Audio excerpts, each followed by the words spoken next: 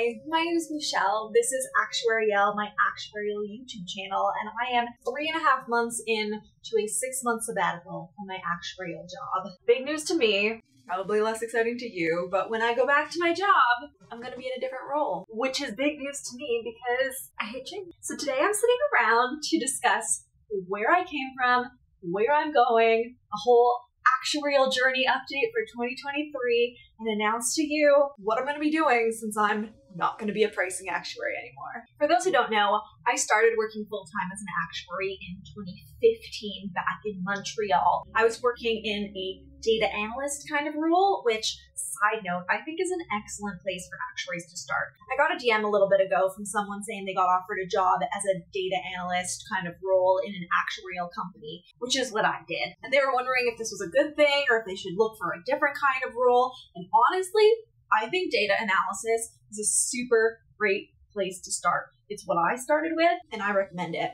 Why? Because learning how to manipulate data, learning how to analyze data is just so important for your technical skills, like the actual coding and manipulation, but also the critical thinking skills and also getting overviews of what statistics are important. I think that's really good. I did that for 2.5 years, which is a little short in terms of how long someone would stay in their first role. Generally, people will stay about 3 years in a role. But I switched from that actuarial role in a data analysis team to a more traditional actuarial role as a pricing actuary, personalized pricing, so coming up with prices for car and home insurance. I did this for the last 5.5 years. I love pricing. I think it's so much fun because you can really see the impact of what you're doing. I do an analysis, I make a proposal, I change the prices that customers are being charged changes. I can see the change to the mix of business. If we raise prices for young drivers, we can see that we stop selling as much. If I lower prices for red cars, then red cars start coming in the door. I loved pricing because I could do everything from start to finish, from analysis and idea to implementation and monitoring and everything in between.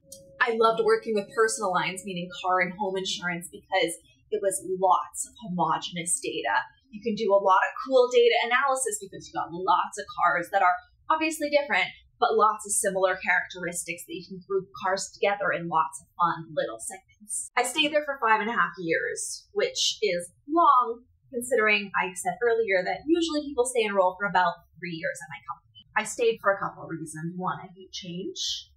2, the panorama. I didn't really want to be changing roles when we were stuck at home indoors doing nothing. And it was my comfort zone. I was getting good at it. I was the most experienced person on my team and I was really well respected. I am really well respected. People come to me with their questions, even though I'm not always the nicest when people come to me with questions. I'm often very blunt and curt, short with people when they ask me questions. I don't like it when random people ask me questions. It's a bad habit. I need to learn to be nicer at work so that people will be nice to me. But anyway, taking this 6-month sabbatical was something that I absolutely needed to do for my mental health. It is the best thing ever. If you can afford to do it, do it. Whether it's immediately after high school, taking a gap year before university, taking a gap year after university, taking a gap year during university, or like me, 8 years into working, you want to take 6 months off, I recommend it. But it was also a good time to switch roles. All my projects were closed off or transferred before I left, and I've been in that role for a long time. I really haven't been growing in that role for a long